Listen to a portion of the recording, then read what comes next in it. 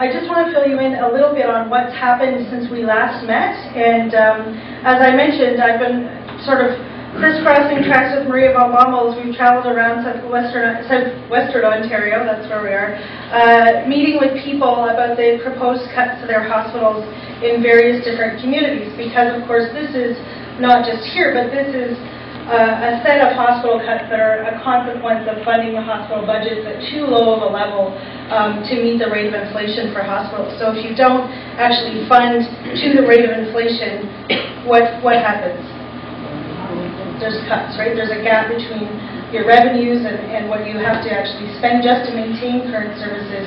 And as we go through this year and into next year, that funding gap between the level of funding assigned to hospital global budgets by the provincial government and the need will increase. So there'll be a bigger gap even next year. I guess since I met you last, I've been traveling around to various small towns, and the way that we're seeing this roll out is that the impact on the small and rural hospitals has been, I think, the most devastating. Although there are cuts everywhere, and we're also facing cuts, but we'll also have to take the influx of regional patients as their services are cut in their towns. Right now, where we're seeing it is in the small and rural hospitals across the province. So I've been to Wallaceburg last week, where more than 800 people, the local paper said I think it was way more than that, came to the Oaks Inn and filled the place twice. We had to do the meeting twice over because the room couldn't fit everybody to stop the closure of that hospital. In Petrolia, had a town hall meeting a few weeks ago. There's another one coming up in a few weeks to stop the closure of the emergency department in that hospital. Sarnia's hospital is also facing cuts. I've also been up through the Muskokas to the 3 hospitals there and up into Burk's Falls, where they're facing the closure of that health center. Today went to Bowmanville, where we hear they're planning to close down the emergency room there. Picton and Trenton, where they're looking at significant cuts or possibly even a closure of a site, one of those hospitals in that area. And so really what we're looking at now are very, very major, very significant cuts to small town hospitals all over Ontario.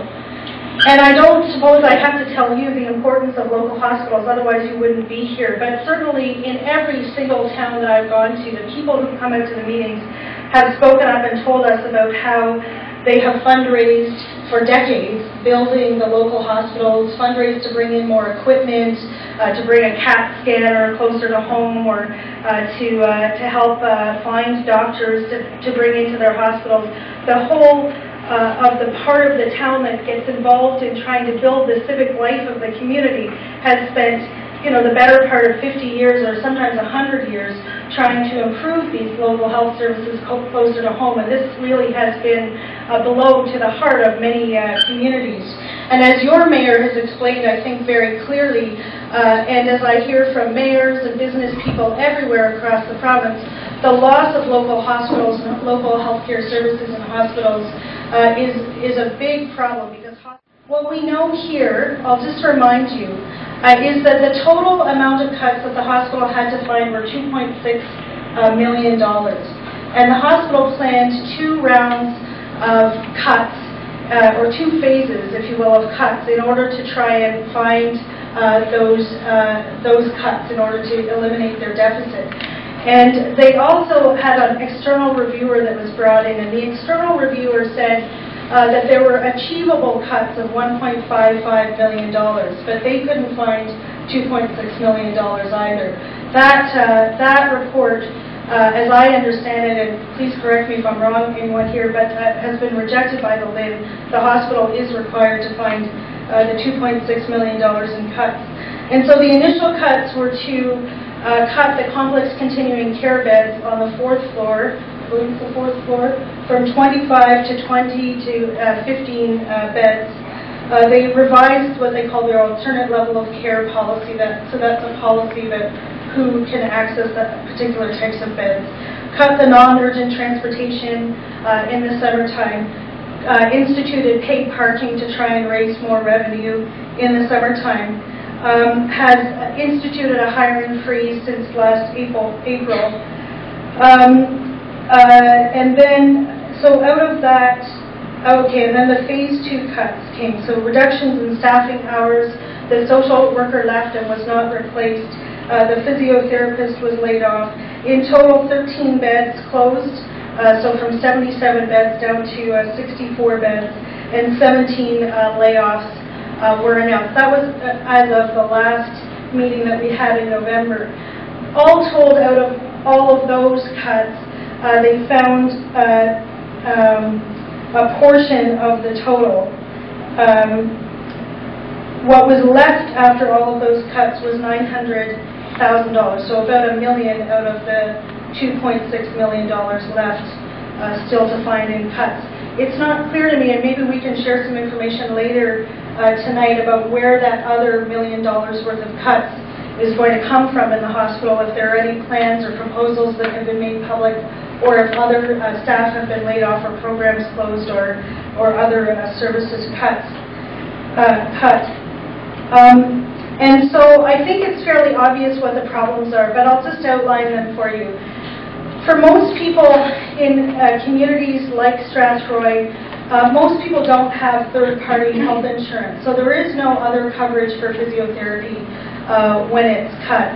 And of course, physiotherapy is hard to find in many parts of the province, but certainly having to travel out of town for physiotherapy would be one consequence of cuts to physiotherapy.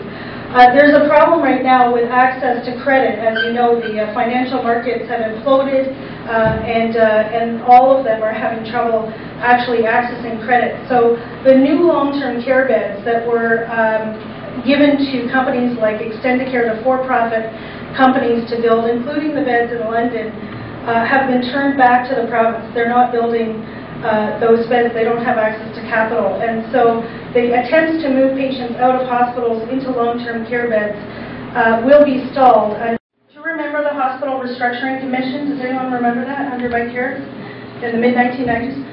Any remote guesses about how much that cost?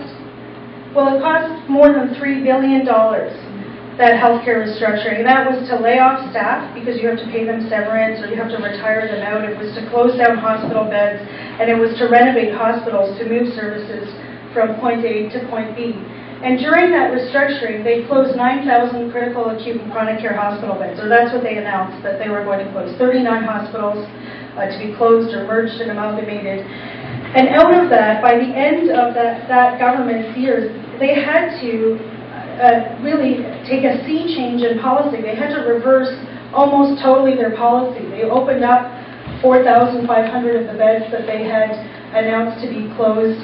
By the end of the Harris regime, about 5,000 hospital beds remained closed across the province. And in the first years of the McGuinty government, they refunded hospitals and opened up a number of hospital beds. So much of that restructuring was just wasted money.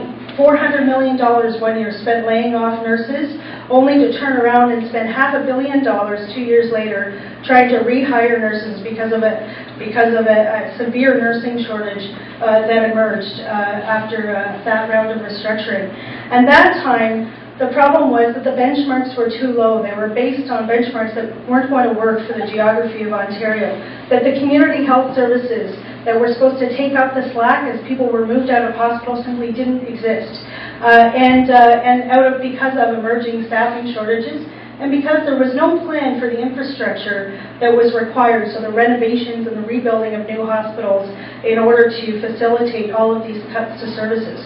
Unfortunately, almost all of those factors are still in place today. But what makes it worse is that we're actually heading into, or we're into, one of the most severe recessions that we've seen in years and years. And this couldn't possibly be a worse time to start experimenting